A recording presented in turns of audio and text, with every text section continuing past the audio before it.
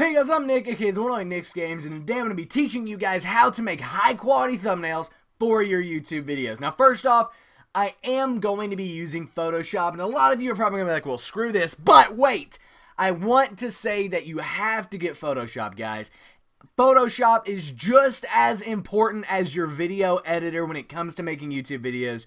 YouTube is about quality, and Photoshop allows you to make high quality images, and thus it allows you to make high quality thumbnails. Nevertheless, once you download Photoshop, like I said, the investment is worth it. Once you've got that, you can go up here to File, New, and then you can go into Film and Video Preset. So Preset, click that, go down to Film and Video, and then from there go down to HDV/HDTV 720p. Click that, and then click OK. It will then give you something that looks exactly like this. What do we do with this blank slate? Well, it really depends on the video you're making. But I'm going to give you some general guidelines in this video on how to make a high quality thumbnail. First off, I am going to be making a thumbnail for A Blast in the Past, a series that I make every single week. This time I played Halo 3, and I'm going to go about making that thumbnail along the lines. I'm going to give you guys some general tips and tricks. So first off, we need a Halo 3 logo. Now luckily, I already have one downloaded, so I'm going to go up here to File, Open, and then from there I can go to Pictures, Photoshop Work. From Photoshop Work, I can go into Photoshop Renders, and then I can go down to my Halo 3 render right there. So here's this. Now, as you'll see, this is a big image. We want our logos and things like that that we use in our thumbnails to be as big as possible. The bigger, the better. If you have to scale them down, that is great. Now, as you can see, this is so big, it doesn't even fit on the freaking template. So hit Command or Control T, and then right click and then click over here and hold Shift, and then drag this down to about right there. We can then drag this up to the top because the video's on Halo 3, and it makes sense that that needs to be one of the primary focuses of the thumbnail, and there you go.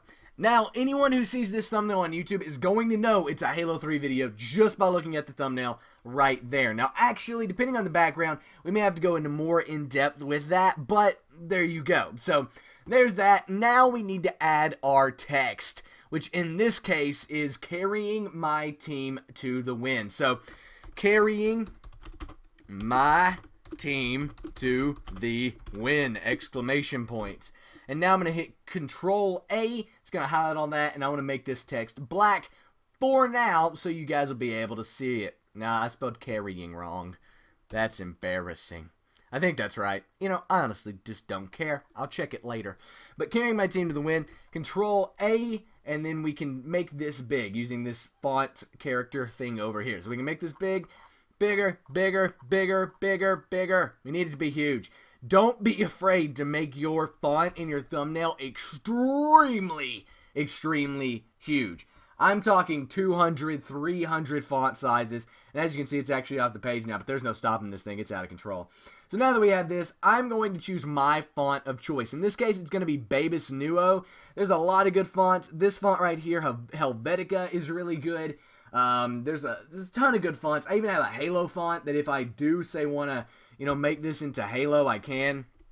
So if we select it all and then go to Halo, we can actually change this into a Halo font. Let's see, it looks a lot like that. But I don't want to do that with this thumbnail. So let's go up here to Babus Nuo, and I did have to download this font. You can just Google awesome fonts and find a ton of great stuff. But we actually need to make it bigger because this font size is smaller than the other font size we were using.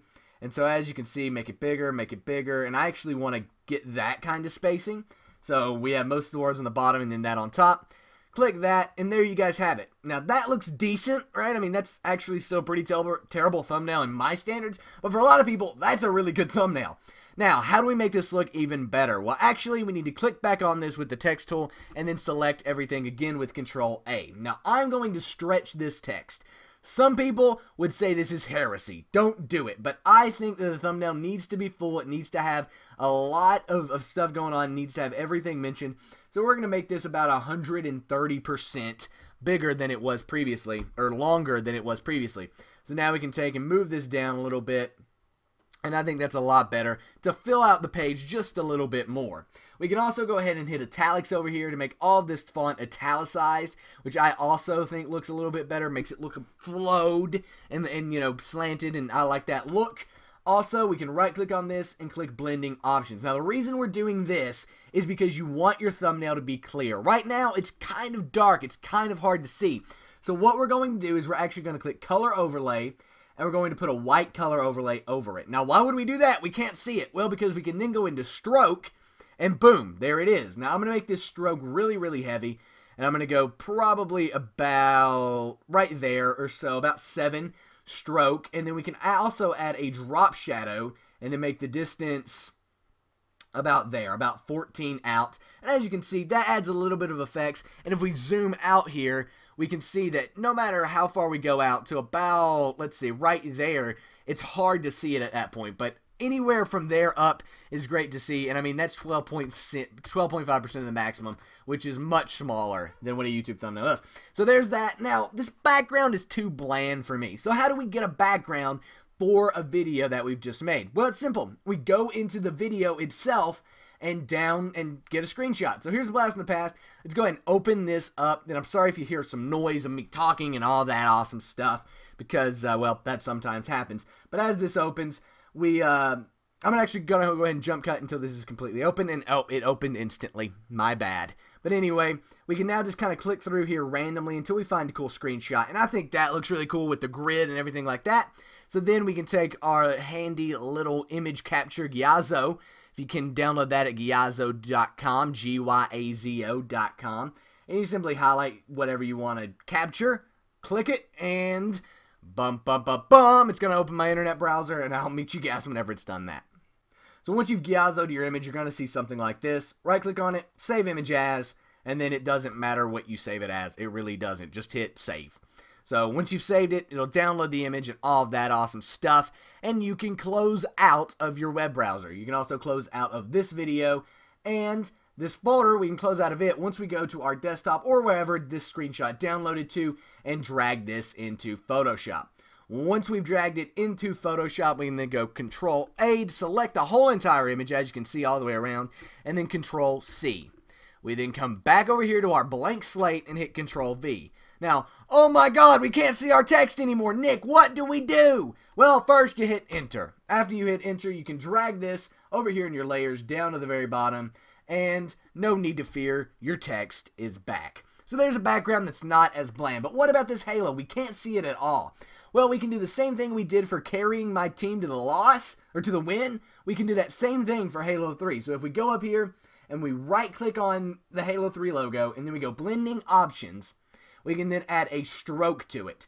I'm going to add probably a 7 stroke to kind of keep it consistent, and we can actually make this stroke white to give a little bit of an offset, and then if we add a drop shadow, it'll make it look really good in my opinion. Now, a lot of this is my opinion, but now that my thumbnail is done, I'm going to give you guys some really quick tips as to how you can make your thumbnails look good in general, even if you don't follow the same style.